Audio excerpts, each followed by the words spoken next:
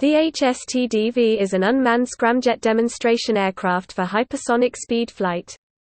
The HSTDV program is run by the Indian Defence Research and Development Organisation.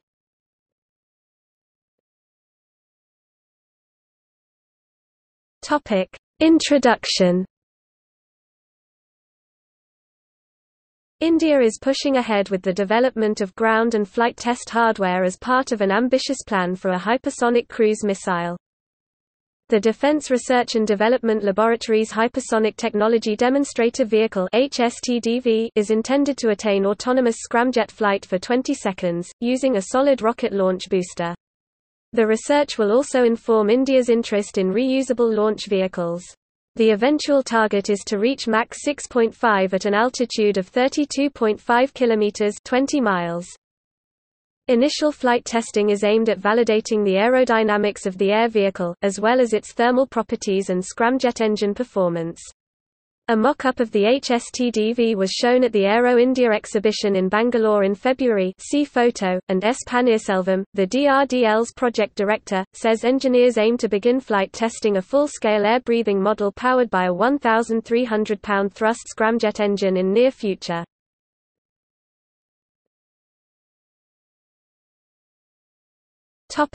Design and development.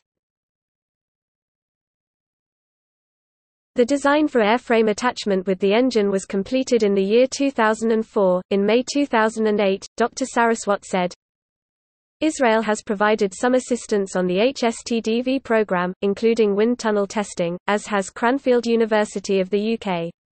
An unnamed third country is helping as well. According to a report, Russia has provided critical help in the project. India's main defence industrial partner is Russia, which has carried out considerable research into hypersonic propulsion.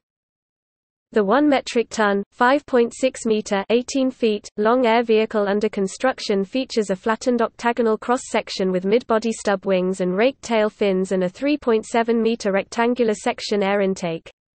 The scramjet engine is located under the mid-body, with the aft body serving as part of the exhaust nozzle. Development work on the engine is also in progress. 2 parallel fences in the forebody are meant to reduce spillage and increase thrust. Part span flaps are provided at the trailing edge of the wings for roll control. A deflectable nozzle cowl at the combustor end can deflect up to 25 degrees to ensure satisfactory performance during power off and power on phases.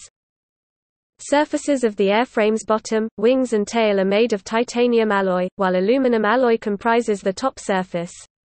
The inner surface of the double-wall engine is niobium alloy and the outer surface is pneumonic alloy. In the June 12, 2019 test, the cruise vehicle was mounted on an Agni-I solid rocket motor to take it to the required altitude.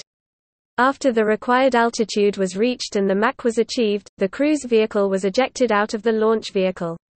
Mid-air the scramjet engine was auto-ignited, and propelled the cruise vehicle at Mach 6. Due to technology denial of material for the scramjet engine, a new program was initiated and the materials were developed in-house. This led to self-sufficiency in the area and the scramjet engine was ground-tested successfully for 20s instead of the initial 3s. Testing. A 1/16 scale model of the vehicle was tested at a hypersonic wind tunnel operated by Israel Aerospace Industries. The isolated intake has been tested at a trisonic wind tunnel at India's National Aerospace Laboratory in Bangalore. During the lab testing, the scramjet engine was tested twice for 20s. A total of 5 to 6 tests are required before the test flight. The test flight was expected to take place by the end of 2010. In November 2010, DRDO officials told press that they were in the process of opening 4 state-of-the-art facilities inside as well as in the vicinity of Hyderabad at a cost of more than 10 billion rupees ($145 million over the next 5 years. Reportedly, they will invest 3 rupees to 4 billion ($66 to 88 million) for setting up a much-needed hypersonic wind tunnel at Hyderabad's missile complex. The facility facilitate testing of various parameters of the Hypersonic Technology Development Vehicle (HSTDV), including engine performance. It is pivotal to test the HSTDV in the range of up to Mach 12.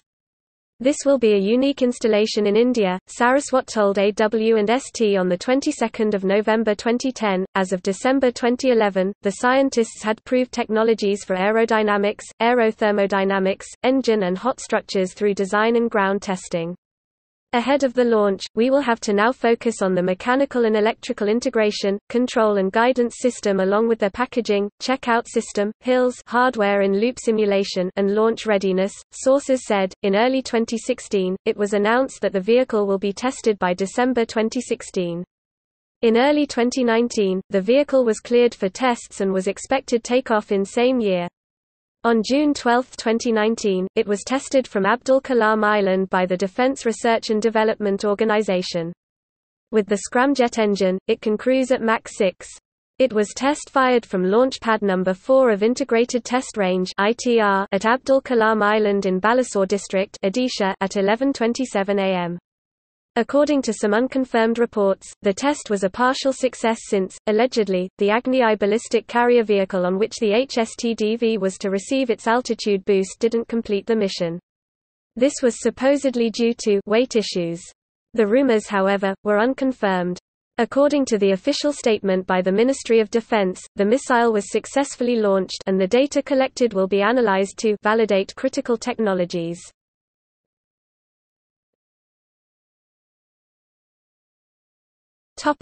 See also: